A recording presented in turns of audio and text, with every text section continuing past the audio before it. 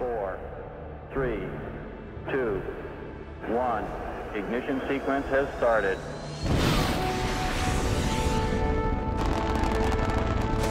Liftoff. We have liftoff.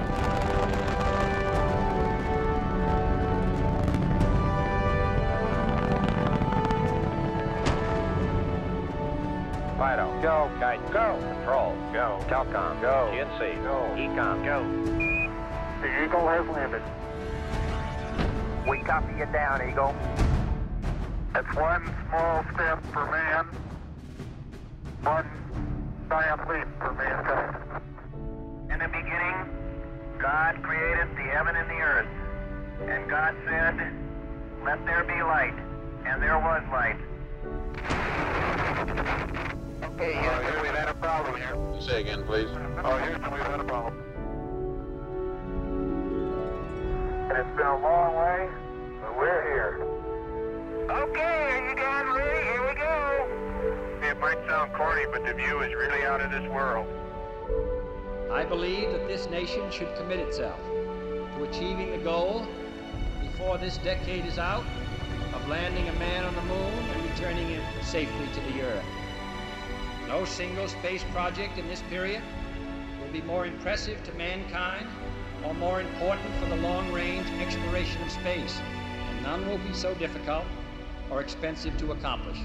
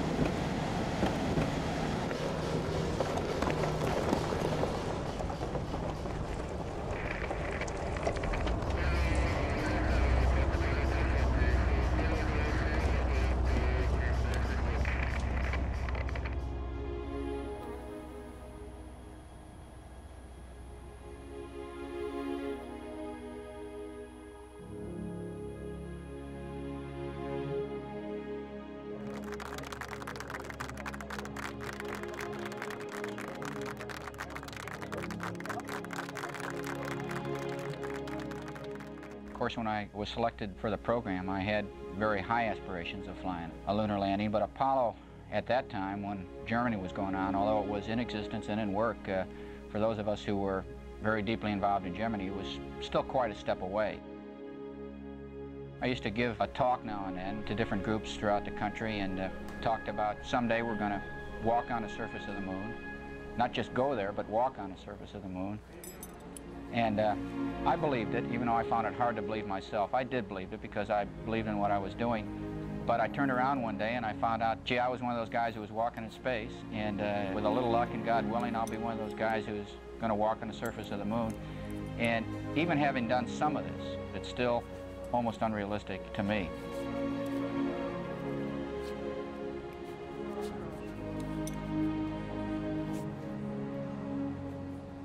In spite of the fact that I've had a chance to fly a couple times, and I've been close to the moon, I haven't made that moon landing, and believe me, it's no easier today than they were in the past, and certainly they're not for a crew who's never made that lunar landing before.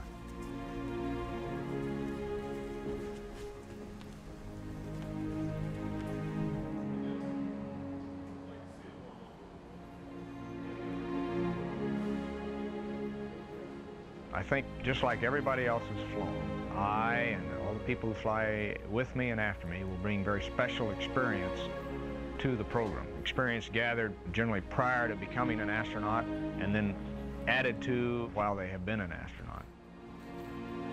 My experience just happens to be in the field of geology, and in particular in the observation of materials of the Earth as they exist in the field. That's what basically a field geologist does. In the case of exploring the far frontiers of space, a geologist has an advantage because that's his livelihood and that's what he's been doing most of his life. I don't feel that unusual. A lot of people think of it as being unusual, but it's really just another specialty. Hopefully, we open up with this the possibilities of applying other specialists to other problems.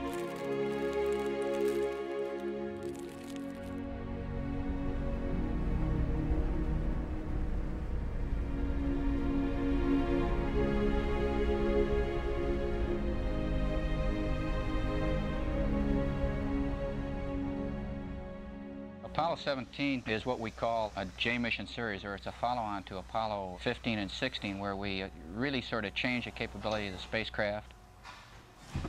We have more payload on this flight. As a result, we have quite an extensive and heavier scientific package in our spacecraft, which of course means it takes longer time to deploy it, to set it up, to get it working.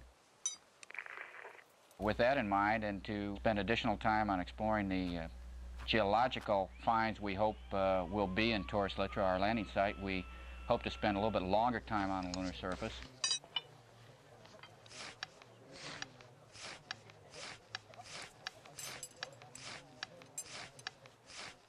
We added a lunar rover to the lunar module so that we could go further distances from the lunar module after we landed, get in areas in terms of geological exploration and exploration of the moon that we couldn't get to before. We've been training for about 12 months, maybe slightly longer than that. It's hard to remember once you get involved in this thing how long you've been working on it. But of course, the training for any spaceflight mission begins several years before that. And for me, I guess the concentrated training for spaceflight began with Apollo 15 in the December of 1969.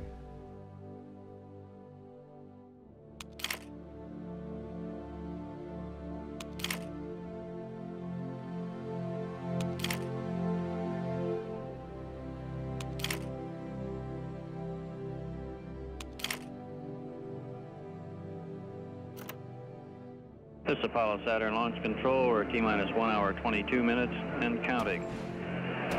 Out at the pad, the space vehicle is surrounded by searchlights producing some 225 foot candles of light. At liftoff, approximately 7,500 foot candles will be produced from the flame of the Saturn V engines. This is almost equivalent to daylight. Our countdown continuing to go smoothly now as we approach the 1 hour mark. This is Kennedy Launch Control. Some people think that because Apollo 17 is the final Apollo lunar landing, that it should be a spectacular of some kind, so someone decided that it would be a night launch. Well, it is a night launch, but it was not planned that way. It really came out by accident. The fact that you pick a landing site, and our landing site is in a relatively remote area of the moon in the northeast corner, the launch time of day is really dictated to us. Nevertheless, that night launch is going to be very, very exciting, as much so for the people who are watching it as the three of us who have the opportunity to fly it. This launch will be aiming Apollo 17 for the Taurus Littrow area of the moon, named after the Taurus Mountains in southern Turkey and the Austrian astronomer Littrow. The site is expected to yield some of the oldest and some of the youngest lunar samples returned during the Apollo flights to the moon.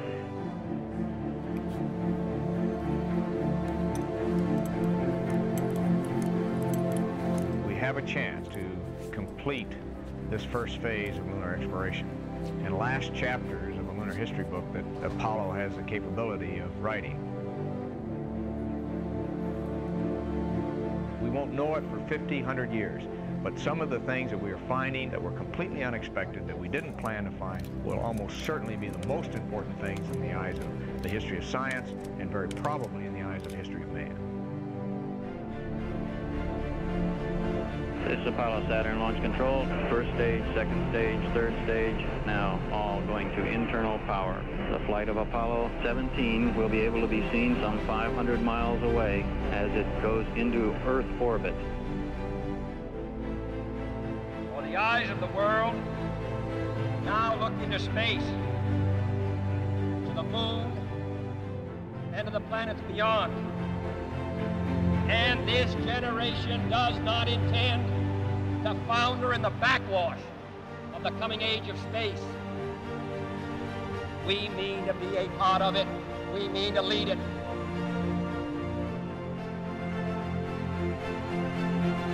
Entering the final phases of the countdown, various elements of the team reporting in with their go, no-goes for launch. First stage reporting they are go. Range safety, they are go. Launch director Walter Caprian has given a go for launch. Apollo 17, the launch team wishes you good luck and Godspeed. The music go. Staying on. 25 seconds and counting. We are still go. There we go. 20 seconds. Guidance alert. The guidance system now going internal. 15, 14, 13, 12, 11, 10, 9, 8. Ignition sequence start.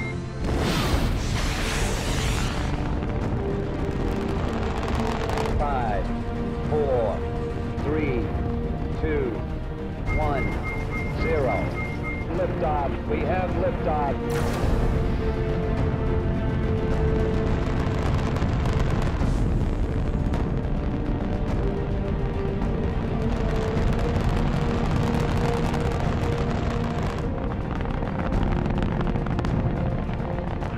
Lighting up the area. It's just like daylight here at Kennedy Space Center as the Saturn V is moving off the pad. It has now cleared the tower. There goes the tower. Ah, there she goes. Roger the tower. You're going right down the pipe, 17. We're in a roll, Bob. Roger, Gino. Looking great. Thrust good on all 5 engines. Okay, 17 is go. Roger, 17. You're go. First stage looks good. Altitude 1.1 miles. Mark, mode 1 Bravo. Roger, 1 Bravo. Roger, Gene. You're looking great. Right down the line.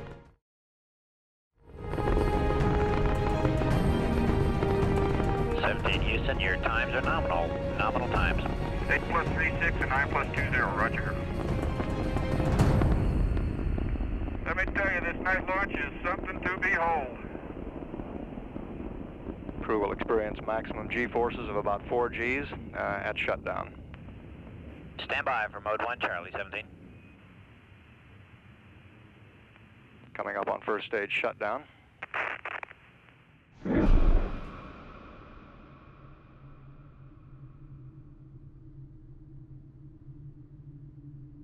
Houston, you are go for orbit. Go for orbit. Those are kind words, Robert. We're go for orbit here.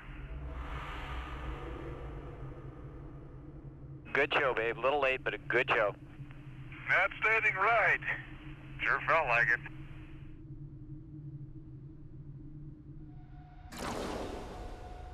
We've confirmed Apollo 17 is in a near nominal orbit. The translunar injection burn is targeted to last 5 minutes 51 seconds, accelerating Apollo 17 to the required speed to get it into an orbit that'll intercept the moon.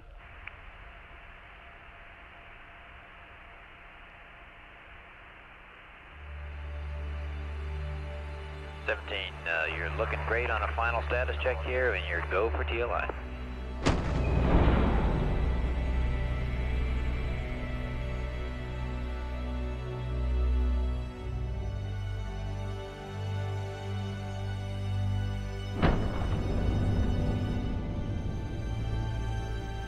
Houston, you're looking good, and the thrust is go. Booster reports the thrust looks good on the S4B. The velocity increasing, up now to 26,000 feet per second, beginning to climb ever more rapidly. This burn was initiated at an altitude of about 97 nautical miles above Earth. When finished, the spacecraft will be at about 150 miles above Earth and on its way to the moon, some 213,000 nautical miles away.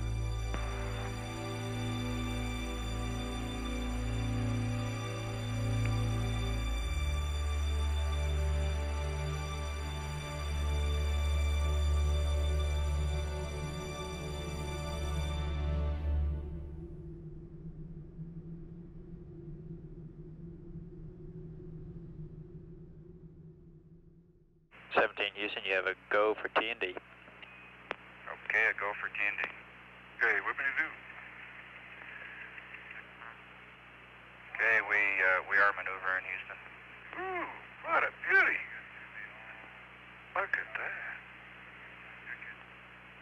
Madagascar and Africa.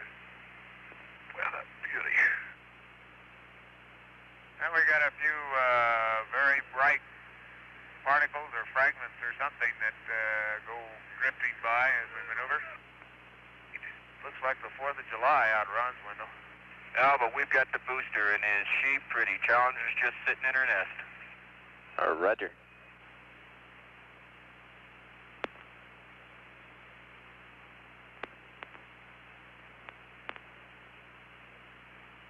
Can't tell you too much, Bob, from the center seat other than Captain America is very intent on getting Challenger at the moment. Yeah, I'm coming in a little slow, but got plenty of time.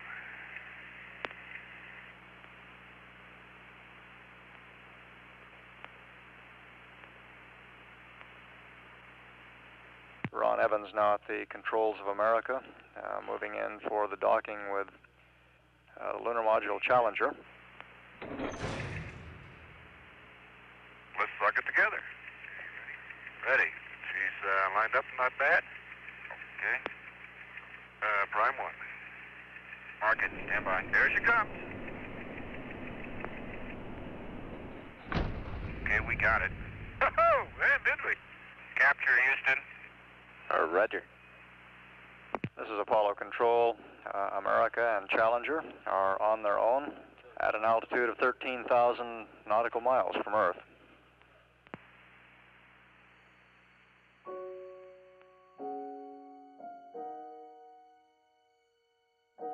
"17 to us, to the crew, is probably best summed up in the meaning of our patch as we designed it and as the ideas that we put into it. We felt certainly that Apollo 17, in spite of the fact that it's the last flight in the Apollo program, is really not the end, but rather the beginning. It's sort of a culmination of what we consider man's greatest achievements, certainly in our lifetime. And looking in the future, these achievements and the potentials of them have literally no bounds.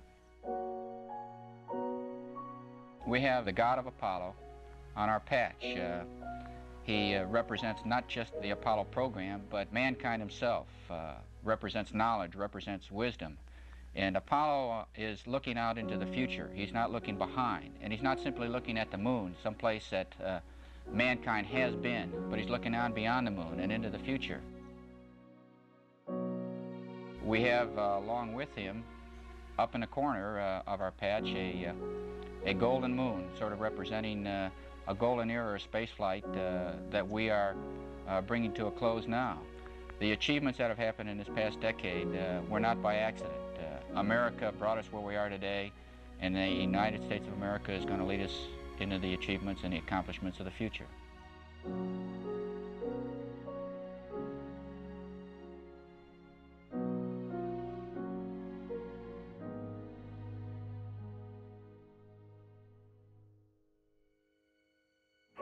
This is Apollo Control. Cernan and Schmidt have gone aboard the Lunar Module Challenger, going through the housekeeping transfer of items from the command module into the lunar module, and we'll proceed with the checklist of activating the spacecraft communication system. Evans had the detail of removing the probe and drogue earlier, but he's by his lonesome back in the command module.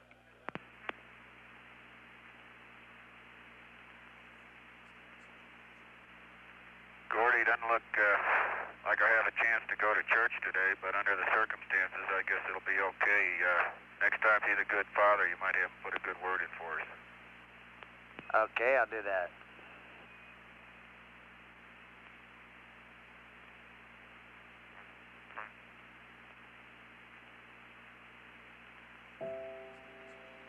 Hello, Houston. I've got the moon. Boy, is it big. We're coming in right down on top of it. Roger, that's about right. Don't worry, you'll miss it. I just want to hear you say it, because I'm going to hold you to it.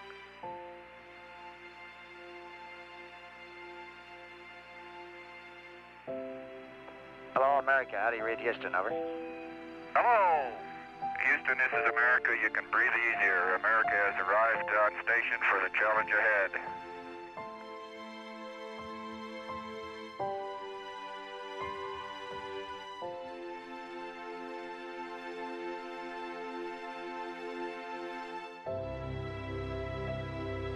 Challenger Houston, you have a go for undocking and SEP. Roger, understand, and go for undocking and SEP. 3, 2, 1. We got it. There we go. Okay, looks good on board. Okay, looks good on the ground.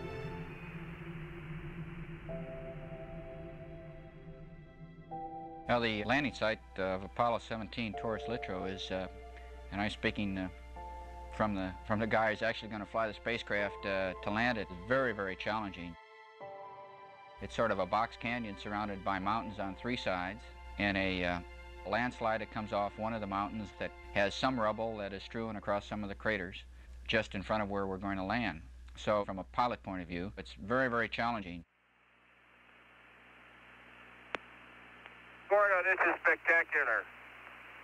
It is absolutely spectacular looking at that command module America down there coming across the surface. Sounds great. Hey, Ron, listen, this ridge you're coming on over, just stick your hand out the hatch and grab a rock.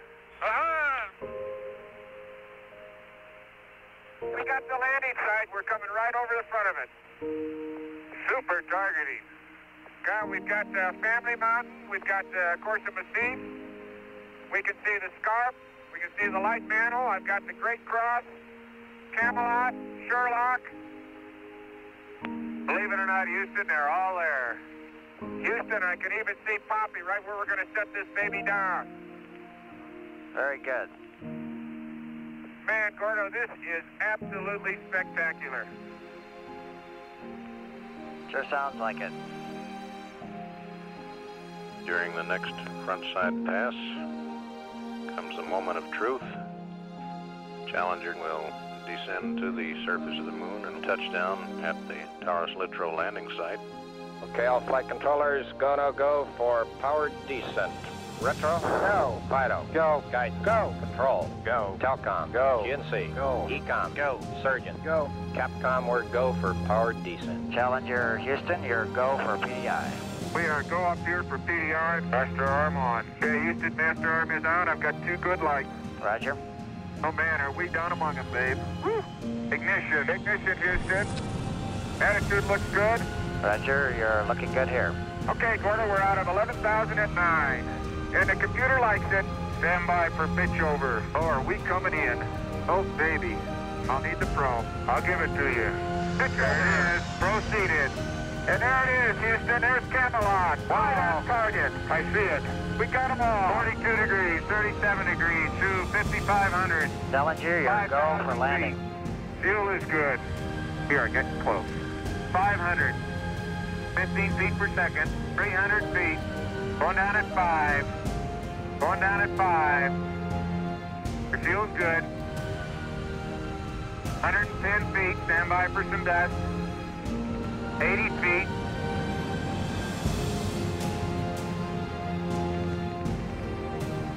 Getting a little dust. 40 feet. Going down at 3. Very little dust. Very little dust. Stand by for touchdown. Fuel's good. 20 feet. Stand by. 10 feet. Contact. Engine stop. Engine arm. Proceed. Command override off. Load control ahead. Hold. Pings auto.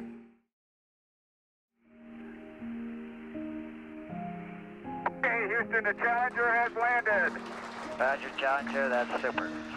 Boy, you bet it is, Gordo. Boy, you said shut down. I shut down and we dropped, didn't we? Yes, sir.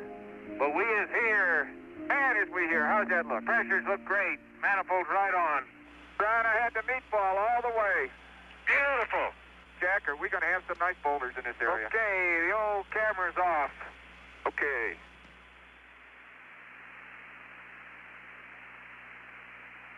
Challenger Houston, I'm going to hand you over to the good Dr. Parker here. Have a good trip outside there. Gordy, thank you. You do outstanding work, and we sure do appreciate it, babe. My pleasure.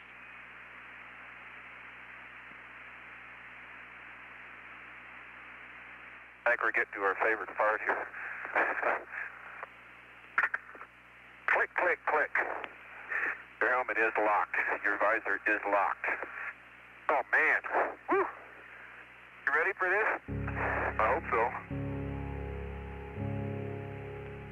Commander is on the porch. Oh, man. Oh, man. Oh, man. I'm on the footpad. And Houston, as I step off at the surface at Taurus Littrow, we'd like to dedicate the first steps of Apollo 17 to all those who made it possible. Oh my golly! Unbelievable! Unbelievable, but is it bright in the sun? How you doing, Jack? Fine. Jack, you're looking good. Beautiful, guys, beautiful. Hatch is closed. Hey, Jack, don't lock it. I'm not gonna lock it. We gotta go back there. You lose the key and we're in trouble.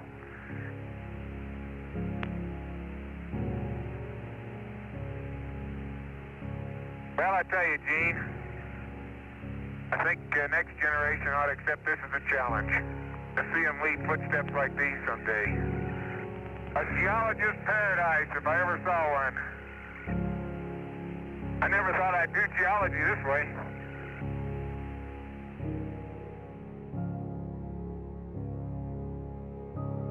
The Taurus Littrow site on the northeastern part of the moon at the edge of one of the large lunar basins called Serenitatis was selected as representing both a new part of the moon, which we had not explored yet, and having major features that would allow us to complete this first phase of lunar exploration. And last chapters of a lunar history book that Apollo has the capability of writing.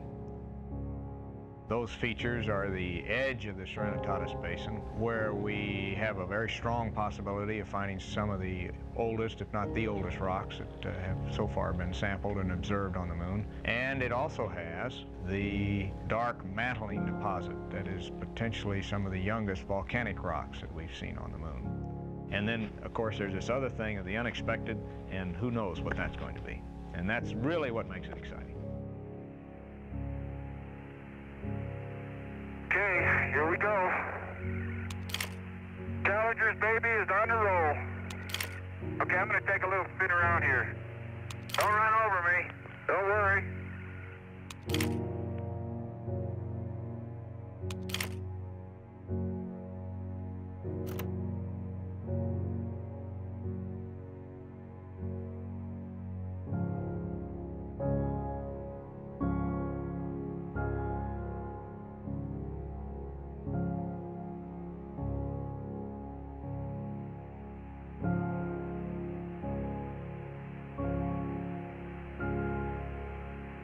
This rover's getting tested for what it was built for now.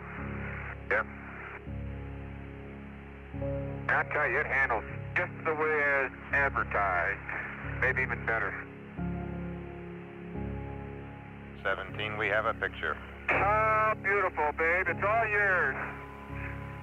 Okay. You have to get it down to my level. Tall guys are all alike. You're pretty agile there, Twinkle Toes. You bet your life I am. Okay. The flag they're deploying is the flag that has been in the Mission Control Center here during past missions. That's what it looks like it's waving in the breeze. Yes, sir. How about right there? It does wave when you do that. Yeah, but did you ever see it vibrate like that? I've never put a flag up in the moon before. What? We got a beautiful picture of you guys up down there. Let me tell you, Bob, this flag is a beautiful picture. That's beautiful. This has got to be one of the most proud moments of my life, I guarantee you.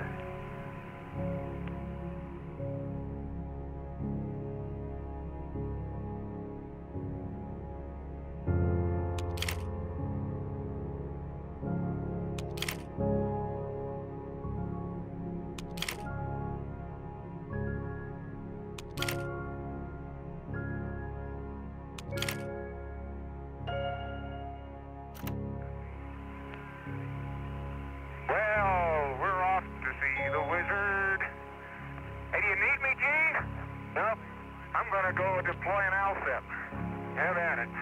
First, I got to find an ALSEP site. Schmidt carrying the ALSEP about 100 meters east of the LEM.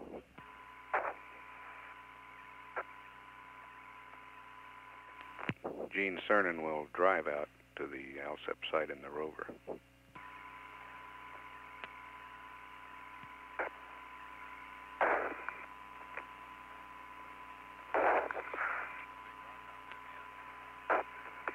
I say there, Jack, that looks like a big rock out there beyond you.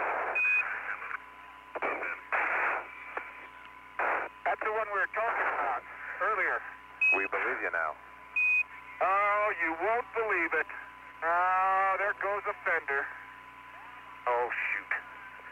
Okay, was it the rear fender, Gino? Yeah, I caught it with my hammer and it just popped right off. Well, if it wasn't for that fender, I'd be ready to go. Makes me sort of mad. A little piece of the rail is cracked off, and I'm just going to put a couple pieces of good old-fashioned American gray tape on it. See whether we can't make sure it stays, because I don't want to lose it. Except the old-fashioned American gray tape doesn't stick to lunar dust-covered fenders. Gene Cernan taping the fender on. I never thought I'd be out here doing this. Bob, I am done. If that fender stays on, I'm going to take a picture of it, because I'd like some sort of mending award. It's not too neat, but, well, let's hope. Keep your fingers crossed, and I'll be more careful around the fenders. Okay, copy that. Site selection in all the missions entails the utilization by NASA of a number of scientific advisory groups and the inputs of many individuals across the country, scientists primarily. From the scientific point of view, in terms of the instruments that we're going to place on the surface, the landing site was picked because it gives us a tremendous network of scientific instrumentation that is still active from all the previous Apollo missions spread across the face of the moon. We can see activity of earthquakes and meteor impacts, and it gives us a pretty good cross-section to pinpoint where this activity is and exactly what's happening. How's the TV working? Beautiful. To coin a phrase, it's a panoramic scene of beauty. Oh, come on now, Bob. Say, Bob, what do you think of the terrain? Looks flat. Looks very flat and smooth. That's why you're an astronomer. Oh, well.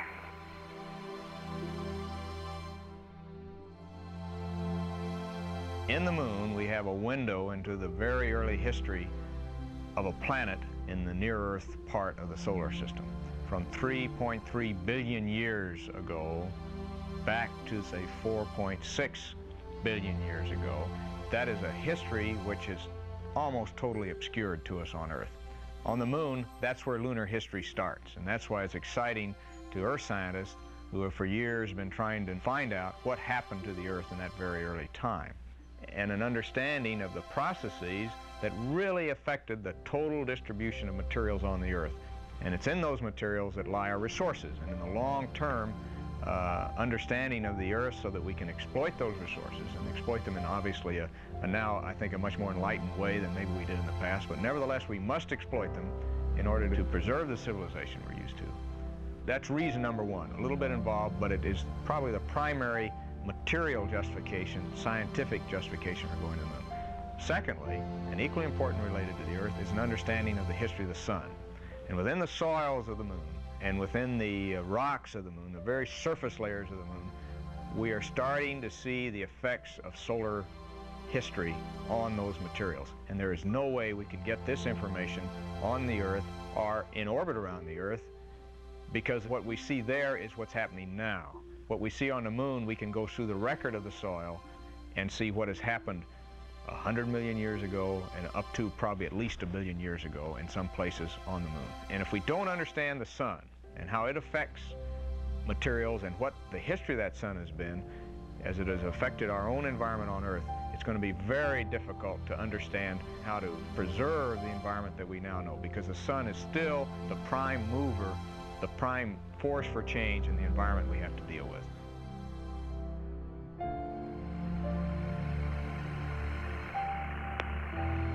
Well, Bob, I hope I can drill you a couple good holes. And I know you do too. CERN in drilling 2 8-foot holes for the heat flow experiment. Hey, Bob, it's obvious that I'm going through some pretty tough stuff. Roger, we're seeing that, Gino. Looks interesting. Yes, sir. Really working down there, huh? Oh, you betcha, man. I'm in something tough down there now. Woo! What bore are you in? Number 3. Oh, where do we find such men? If I let go of that drill and I wasn't anchored to the ground, it'd throw me over the massif. It's funny how for every action there's an equal and opposite reaction, isn't it? Hey, I've heard that before. Oh, man. Yeah, that's what I've been doing. Oh, no. Come on, baby. Now that I got it. Okay. Stay there. Okay, back. Thank you. Boy, Gino, that's what you call getting down into your work. Bob, I'll save my comments till later. Oh, me oh my. We got 3 cores, we got the neutron flux down, and we got 2 heat probes and an L-step. Bob, I feel pretty good about that. That makes me feel pretty good. Okay, congratulations.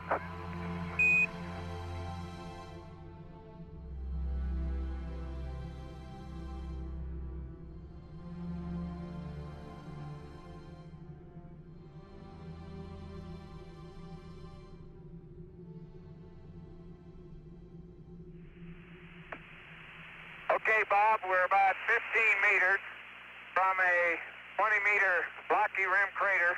It's about 3 to 4 meters deep. Okay, I copy that, Jack. Very good. Oh, he's going slowly, though. Very slowly. Try hitting, there you go. It's coming. Outstanding.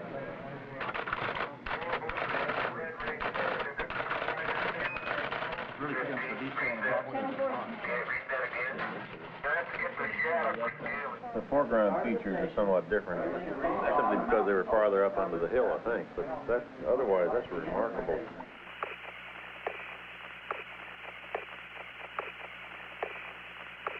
If you can hook your, that's what I'm going to do. I'm going to try and get it right. Hit it on the right side. It'll go this way, maybe. There you go.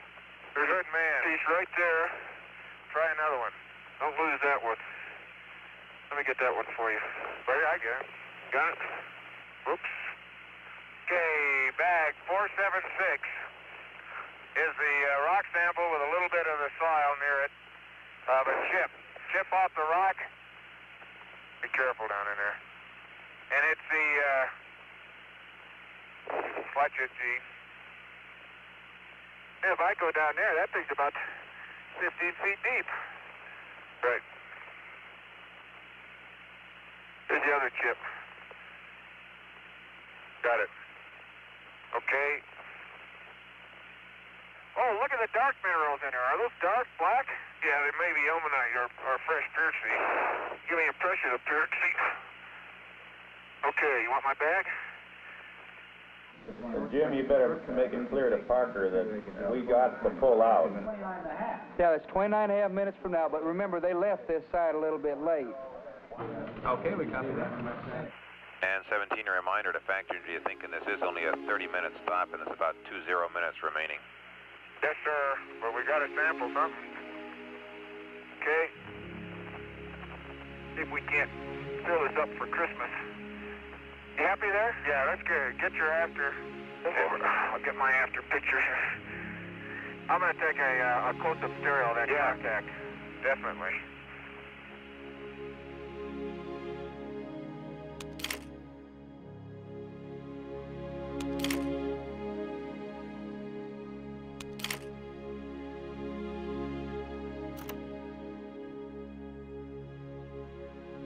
So what I really bring as a specialty is the ability, hopefully, of being able to integrate what I see, which in turn not only tells me what I should sample or what I should say or what I should photograph about what I see, but it will lead me to other observations. And this is something you gain by experience, no matter what field you're in. Field geology, aircraft flying, test piloting, botany, poetry, law, you name it. What you gain by experience is the rapid synthesis of what you're exposed to and a projection of that exposure into the next step. And so I don't feel myself very unusual being a scientist because we've had specialists before.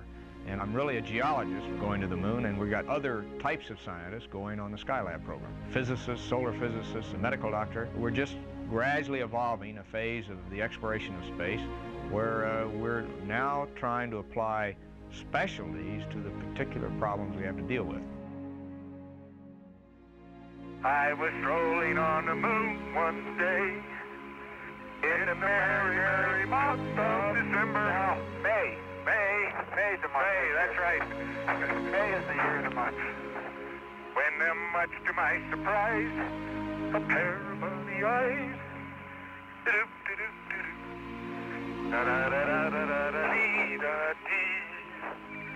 Almost looks like it's getting dark out, isn't it? Hope not.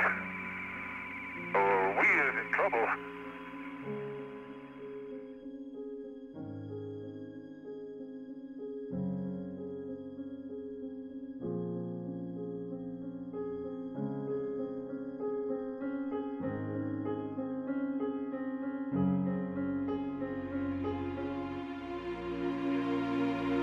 That's a pretty good day's workout, you know? You know, I don't think we need an exercise period. Man, I hate this dust. I gotta make a new fender tonight. My tape didn't hold, it was too dusty. Oh man, look at that fender. That's terrible.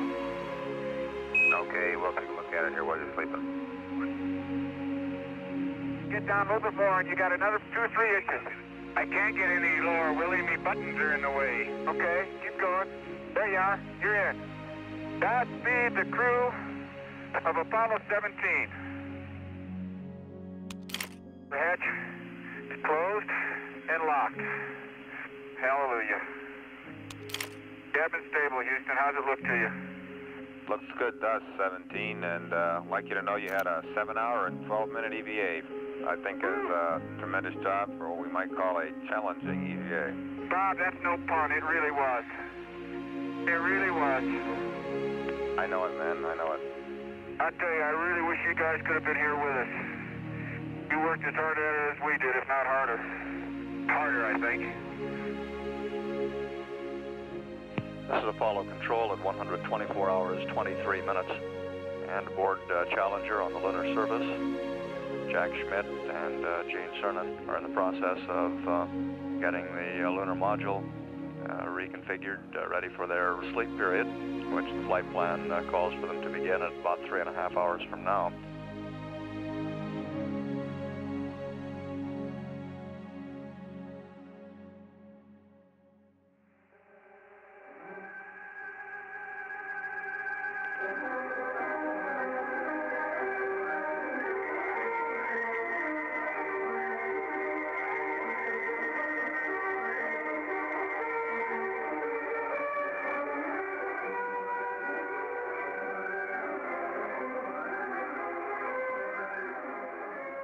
Good morning, Challenger. Dum, dum, da-dum, dum, da-dum, dum, dum, da-dum. How's everything look, Gordy? Couldn't look better. How's it look to you? Okay, Houston, on this fine Tuesday evening, as I step out onto the plains of Taurus Littrow, Apollo 17 is ready to go to work. Oh, what a nice day. Funny, there's not a cloud in the sky, except in the earth. Whee! Okay. Challenger, Houston, we've been working while you've been sleeping on a fix for the missing fender. John Young's been over working it out in a suit with the mock-up rover. Sounds good, babe. Appreciate it. Okay, I'll now turn the microphone over to Captain Young. Hey, Gino, this is John. Hello, John. How you doing? Oh, just fine. You guys are doing a superb job. Really beautiful. Hey, we spent some time on this fender problem and worked out a pretty simple-minded procedure, which involves essentially taking 4 of those lunar surface maps, taping them together with gray tape so that you end up with a piece of paper about 15 inches by 10.5 inches, and clamping the edges of it on top of the fender with the AOT lamp clamps. It's simple and straightforward, and the beauty of it is you're only spending about 2 minutes in the clamping operation, and it could save you up to about 12 dusting, I think, maybe. What do you think? Hey, thank you, Dave. We're going to work on it right now. Okay, hold it right there. Let me get the, okay. Think that'll stop the dust that way? Well, it'll stop some of it if it stays on. Crew is using maps to make that fender. The clamps are from the optical alignment telescope lamp. As you can see, it's only a paper fender, but the moon is real. I'll hold it right there while I clamp it down. Man, that's tight. I think that'll stay. I think it'll stay. Okay, The maps are configured. sounds like a good attempt, men. We'll hope it works. Does that look good to John from what he did? It looks exactly what he did, he says. We gotta take a picture of that fender if it works. Wait a minute. Gene, you're good as is. We're ready for you guys to go.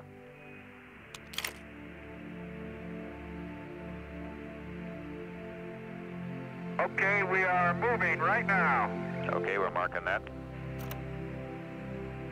The crew has started for Station 2, the most distant of the stations, more than 7 kilometers away.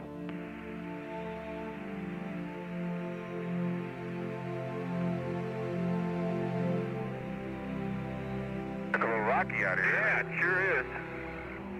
Okay, the fender fix is working so far. And I'm averaging probably 10 to 11 clicks. It's not exactly straight line navigation, but I think I can hold most of it. Roger, beautiful. Whew. The Taurus Littrow site for Apollo 17 is one where at the mountain front you'll be hearing the names South Massif and North Massif as we explore that part of the moon. At these fronts or massifs, there is an excellent probability, because of the impact event that formed the Serenitatis Basin, we will see rocks that form the early lunar crust. The big emphasis there will be to see these very old rocks that will help push this history book of the moon back right up to the very earliest possible time that we can examine on the moon that we know about, potentially as old as 4.4 or 5 billion years old. Hold it, Jack. Oh, watch it. Hold it, hold it. You can go around that one. Yes, you betcha. Woo! Gonna wrinkle your toes now.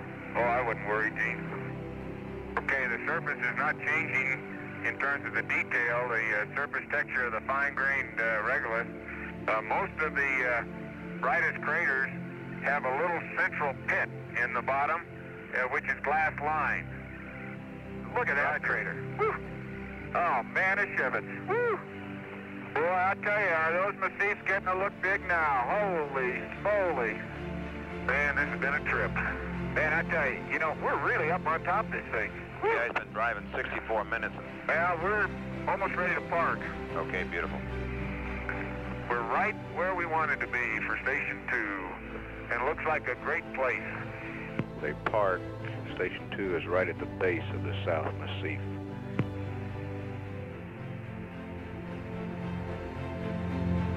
Bob, I want to get this camera fixed. Okay. Any other service I can be? Can I change your oil? Thank you, Gino. It looks much better. Man, that's the way to come downhill. Just don't stub your toe.